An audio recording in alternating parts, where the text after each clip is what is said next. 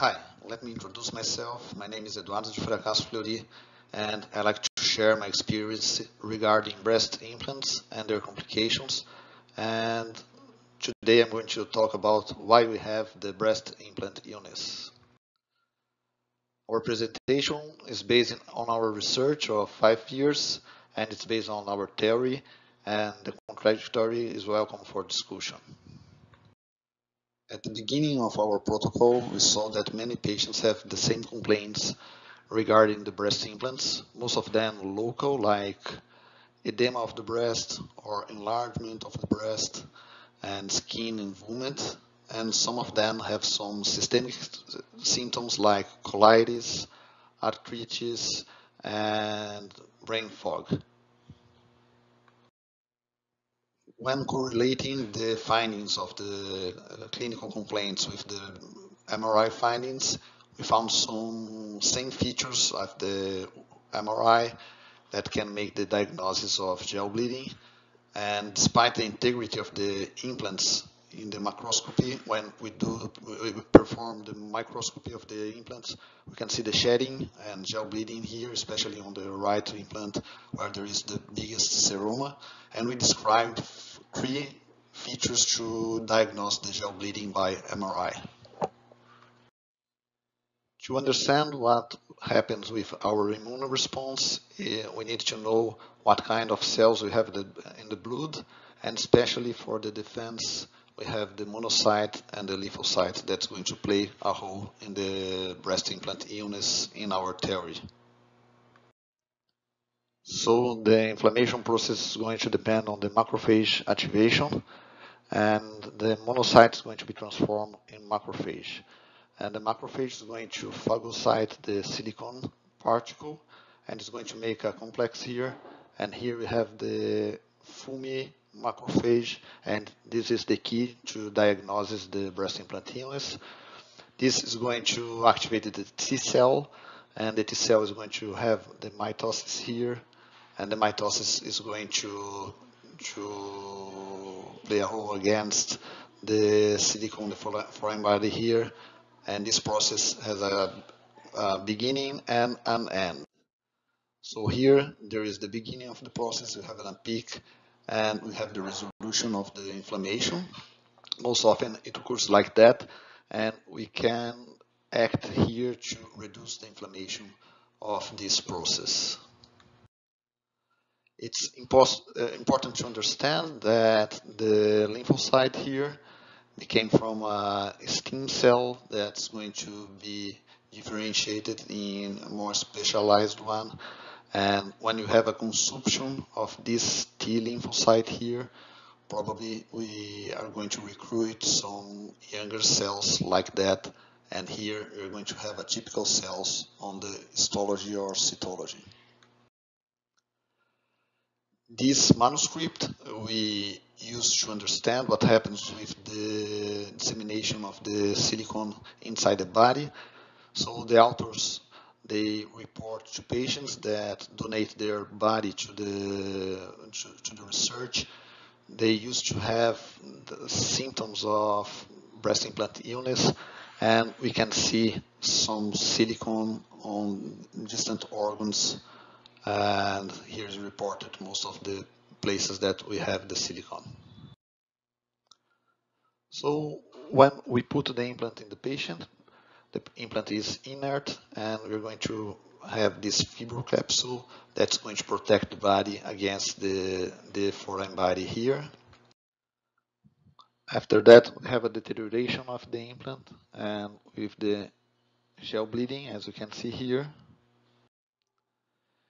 So the gel bleeding is going to be in contact with the fibrous capsule, and it's going to activate the macrophage here, and the macrophage is going to activate the lymphocyte, and at this time we're going to have the granuloma formation here in the fibrous capsule, and we're going to have an inflammatory process here mediated by the macrophage.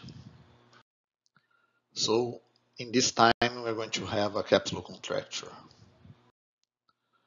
But as is self-limiting the process, There's one time that the macrophage is not going to activate again, and this is going to have a scar here. Here you can see a giant cell with silicone inside of it, and here the patient's not going to have more complaints.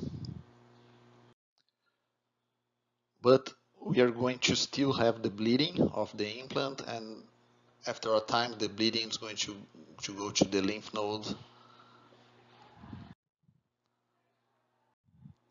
and to the rest of the body, as we saw in the manuscript.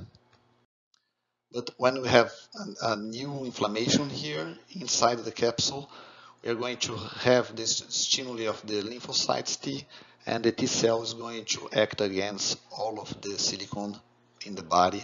So we're going to have target organs reaction, and here you're going to have target complaints of the silicone when we have the inflammation.